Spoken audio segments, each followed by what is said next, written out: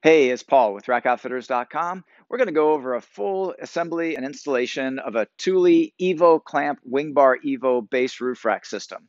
This is a bare roof vehicle, happens to be a Volkswagen Passat, and we'll go over all the steps that are involved from receipt of a delivery of one of our boxes.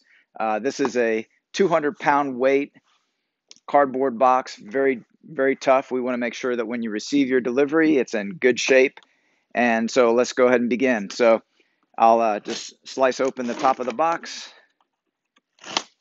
with a box cutter or scissors. Now what we do is these boxes, we custom cut the boxes to match the exact length of the bar. That way there's no movement inside the box, no extra space there that could allow the components on the inside to move around. Let me go ahead and lift it up on our bench here. Okay, so then all I got to do is just slide out the bar. And here at the end of the bar, we have the other two components. So what makes up a base roof rack system is the Evo Clamp foot pack, the fit kit, and the load bars. And so also inside the box, these are all stretch strapped together so that they don't flop around inside the box. Just take that same scissors and slice those away.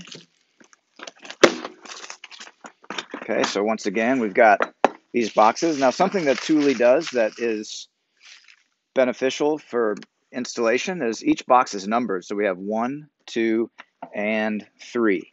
So that helps you in reference to the other instructions that are included with these components. So let's go ahead and start with the fitting kit. So the fitting kit are the vehicle specific components. And you'll notice on this box, of course, you got the fit kit number, and then also the vehicle. In many cases, it'll have the vehicle. Sometimes it may not have your vehicle and it might not reference your exact year model, but the key is the part number there. So let me go ahead and open this up. So now inside of this box, you'll have your rubber bases. These are the bases that'll rest directly on the roof, and then your metal door frame brackets. And then the very important instructions. Okay. Now the instructions, once again, specify your exact vehicle. And it's, of course, important that you're putting it on the vehicle, the correct year model. If your particular vehicle falls at a generational change, make take extra steps to make sure that you definitely have the correct vehicle. Now, here you'll also see how it's itemized, where you have the clip numbers. And so in this case, all 4 of these door frame brackets are the same, and the number is on the inside there, and all 4 are the same. However, the base pads are different, and so you want to identify those different base pads. So here we have the number that is embedded into the rubber itself, and so you want to identify that you have those base pads, and you realize that they're different. These instructions are overall safety instructions, of course, important to read, and it's thick, but there's lots of different languages. So if you just take the time to read your language, make sure you understand some of the things that maybe you may be unaware of with roof rack usage. So let's go ahead and open up the foot pack. So this is the number 2. So here we have our warranty card. We've got a unique tool that's included, and then we have the actual feet themselves. Now this too comes with a set of instructions. Now these instructions are for a general overview of the installation of the roof rack system. However, there's nothing vehicle specific. Okay, then lastly, we have the load bars. So I'll just go ahead and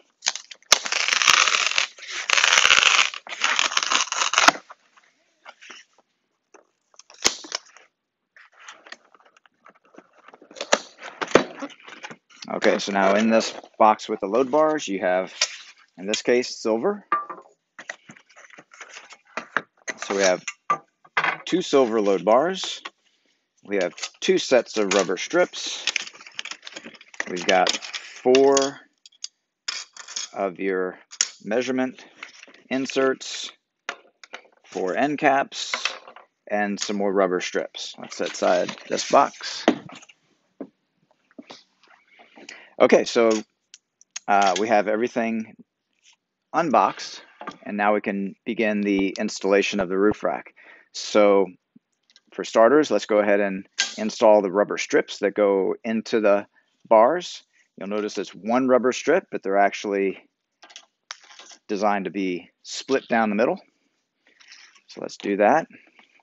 Let's take a moment to explain how these bars work. Here you can see it's extruded aluminum. You have a box beam construction, and you do have a directional position of the bar. So the thicker end of the bar is the forward position, and the thinner is the rear, trailing edge. So we'll go ahead and aim that in the direction that it'll be sitting on the roof. Now I'll go ahead and put the first strip with the triangular impressions there on the front portion. That is a wind diffuser, and we're just pressing that in to the bar.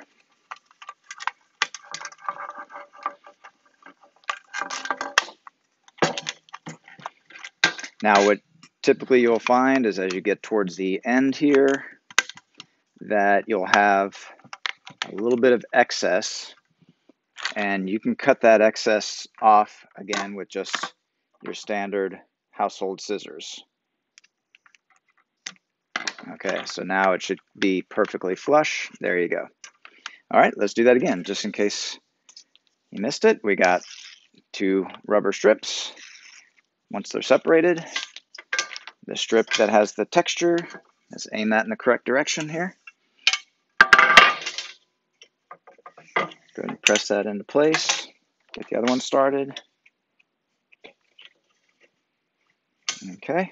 Now, the concept behind this split rubber strip is that gives you easy access to slide in the fasteners that you'll find on certain carriers that allow attachment into the track. Now, there's lots of other accessories that may just grip around the bar, which is fine, but if you have an accessory that utilizes the track, then you don't have to cut the rubber in order to install that. The threading just slides right through the center portion there. Okay, so now we have essentially the bars prepared with the rubber. Let's go ahead and flip those upside down. And next we'll insert the measuring devices. So those just go in. We'll go ahead and bring them all the way into the end, so that doesn't restrict where we'll attach the foot pack. Okay, so those are all ready. Now the foot pack. What we want to do first is from the fit kit, we have these adhesive diagrams that tell you exactly where these components will fit onto each individual foot. So let's go ahead and just assign a sticker for each. And from this point on, this foot will be assigned to that position on the vehicle. And it'll also make installation of your fitting kit extremely accurate and really straightforward. So, and that's what we'll do right now. So the next step here, doesn't matter which one you take necessarily, just go ahead and grab one, and you notice it says FR for front right. Over here, let's just match that up. So we have on the illustration, FR for front right. And now what we'll do is go ahead and take the 555 rubber base. So here's the 555 rubber base. And I'll go ahead and press it to the underside on this pivoting plastic base. So these press in all around the perimeter. Okay, so we have that in place. We go ahead and at this time take off that cover. Next, we can also put on the door frame bracket. So 242, all these are the same, so it's pretty straightforward. And with this design, it's just a matter of inserting it right up underneath this metal bracket and then press until you feel it click, and it's definitely engaged there. Okay, so we can move on to the next one. Take off your cover, see what the sticker is, RL. So over here, let's look for RL. There it is, RL. 556. Let's find 556. Here it is. Again, press the rubber into place. And I know all the door frame brackets are the same, so I'm just going to snap that in. See, now you can see how we can just move along pretty quickly. FL. Let's find FL. There's FL, 554. Here's 554. You'll notice these rubber pieces have very unique shape. That's something Thule's well known for, is their engineering of their interface to the given vehicle. Very precise and very protective to the vehicle. All right, and lastly, now process of elimination, it would be those, however, still look RR, RR. That would uncover if you made an oversight earlier on, if you have the wrong base pad at this point, but we don't. We're all good to go. So we have RR, 557, 557. And let's just press that on and press in the door frame bracket. Okay, so we have all of our feet ready to be installed. Now at this point, we want to go ahead and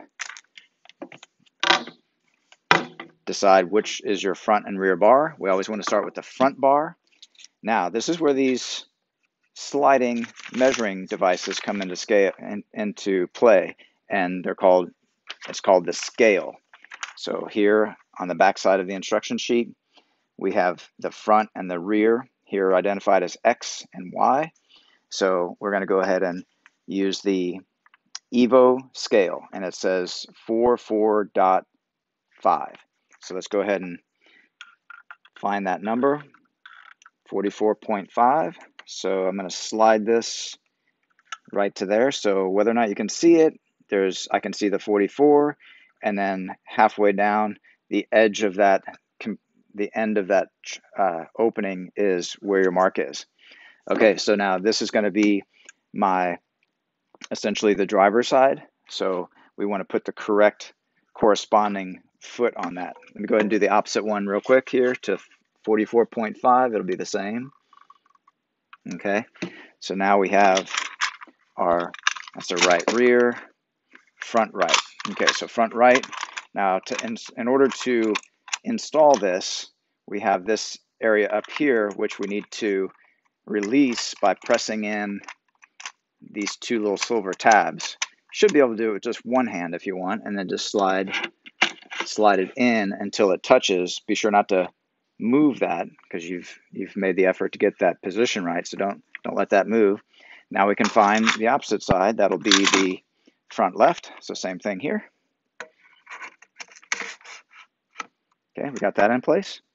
Now let's look at this end here. We have this little excess area of uncovered slot. So let's go ahead and fill that in. That's what this rubber is for here. So I'm going to go ahead and press that in. We don't want to cover up that last portion where the enlarged rectangle area is. So I'll go ahead and cut it. It'll be exactly the same on the opposite side. So I'm going to put these back to back.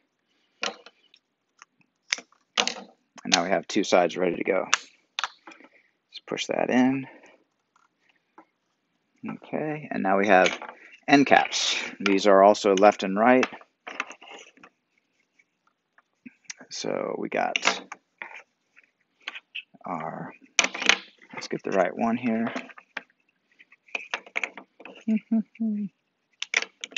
There we go. Okay. And just with a bump of the heel of your foot, palm of your hand, you can kind of press that into place. Okay, so let's get the other end. We got the rubber, and let's get the right end cap on there, correct end cap. Okay, so now since this bar is complete, let's go ahead and get it on the vehicle, and we'll come back and do the rear bar in just a moment. So to know where that's going to go, let's take this instruction sheet with us, and we're going to open up the doors on the vehicle. Oh, let me make sure this is unlocked for us.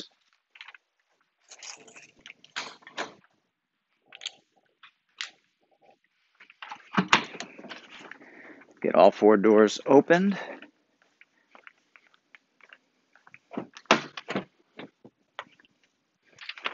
Okay. Now, here you can see we have the position, the Z and the W. So we're doing Z for the front position. Also, you'll notice here these side diagrams to give you a good understanding of the positioning of where ultimately the door frame bracket and the base pad will be positioned. Okay, so our Z position is 275 millimeters. So let's take a look at that. So what I'll do is I'll extend this across to the opposite side of the vehicle and draw it towards me, and then bring it down onto the roof. Now with the measuring tape that's provided, of course this has both measuring types, both SAE and metric. We'll use metric, and once again it is 275. So what I like to do, the measurement begins at where the paint stops and the glass starts. So 275 is right there. I'm going to just kind of hold that at that position and then bring the pad to it. Okay, so there we are there. Let me get the other side, do the exact same thing.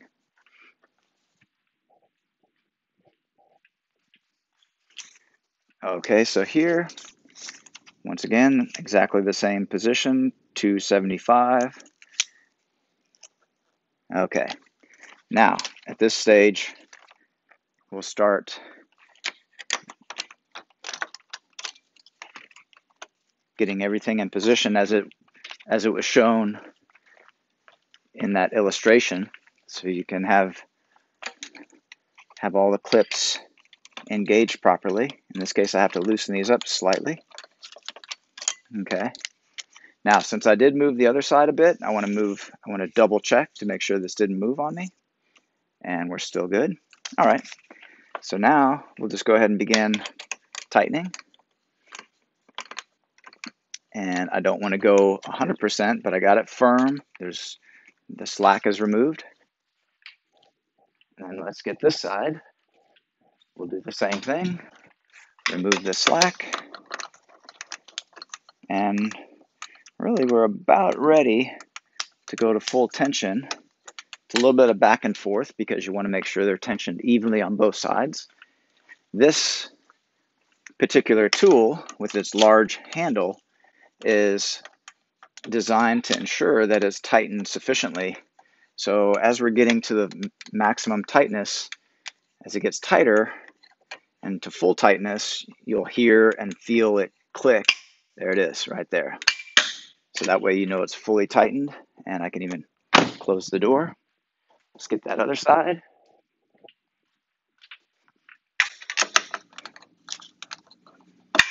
And there it is. Okay, so there we have the front bar installed. All we have to do is put the covers on, which we'll do last. Now let's get back to the bench and we'll take care of the rear bar. So let me grab the instruction sheet, and now we go back to this. So for the front bar, we were at X, now we're at Y. We want to come over here to the Evo scale, and we're at 40.5. So let's go ahead and slide this out to 40.5. I'm angling it so I get reflection and I can see those numbers. They're pretty small, but if you angle it into the light just right, 40.5, there it is. And same on this end, 40.5. The light hits it just right, you can see it really clearly. Okay, now once again, we want to make sure we get the correct foot on the correct side. So we have right rear. This will be our right rear. I'm going to squeeze in those tabs on the inside there. Gently put it against the end of that measurement device there. Same thing on this side. Okay, and then let's go ahead and get our rubber in place here. Okay, I got that. Move this end cap, get it right. Okay, got it. Let's hit this end. So the rubber is critical to minimize or eliminate the wind noise. With any open areas that you have a track exposed, that will definitely create wind noise. And these are considered world class in terms of low wind noise. All right, so now this bar, see, it's even getting much faster. Okay, so let's look at our measurement again. So 700 millimeters, and I'll just estimate 700 millimeters to get us in position. And let me get the measuring tape. Now that 700 millimeters is a distance center to center.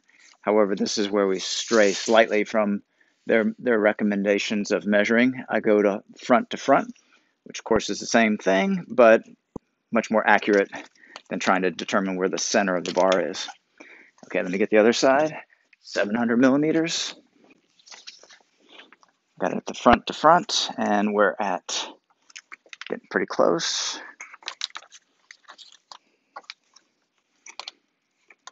So in this case, from the box, this was a little bit too tight, so I'm just going to give it some slack because I want that rubber base to sit exactly as it showed in that illustration of the fit guide. And I can move it more easily. Okay, there's our 700, and I got that rubber base right where it's supposed to be. And again, triple check yourself in case it's moved at all. Okay, here you can see that rubber base is right in line where the groove is on the roof. Again, it's a little bit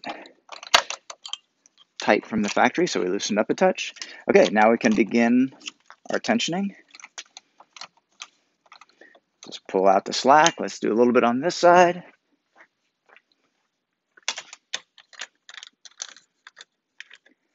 Pulling out the slack, it's starting to get in the right position. At this stage, I can even close the door.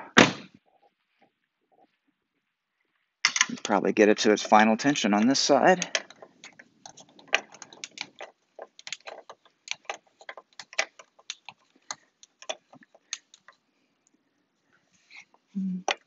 Okay, so here we can see it's moving away.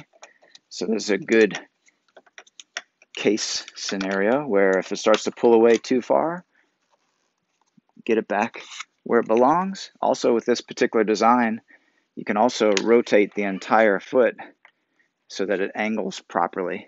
So we're back in where it needs to be. Okay.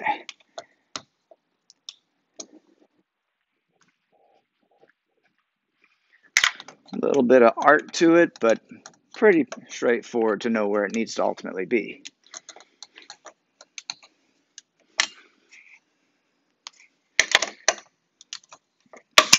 There we go, we got our click.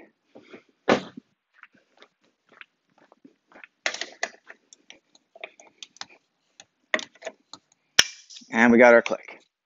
Okay, so lastly, we have our caps for the finishing touch.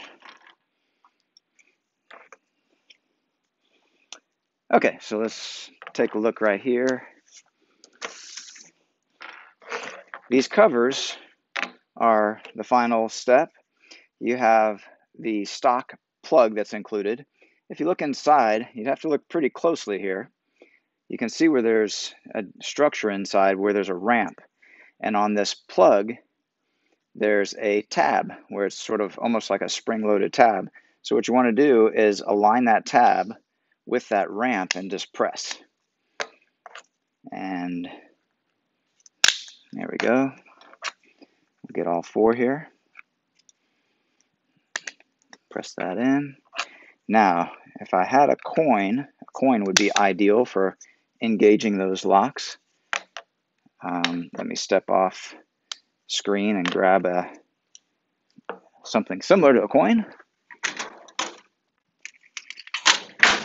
I just have a key. Okay, so let's step back over, and here we have two tabs. Just insert those tabs and press down, and then engage that. So now, just so you know, this is how it comes out of the box. You have the option to purchase actual keyed metal lock cylinders to take the place of that plug.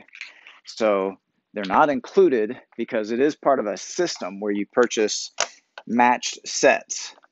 And so, for example, most people are buying a roof rack to carry something, and so the carriers, whether that's bicycle carriers or kayak carriers, cargo boxes, any number of different things, could also be locked on the same key matched system. So it's a key alike system, and that's why they're not included. So you're not buying a mismatched set of keys. So this roof rack would require a set of 4, but you may have a couple bicycle carriers that also require a set of 4.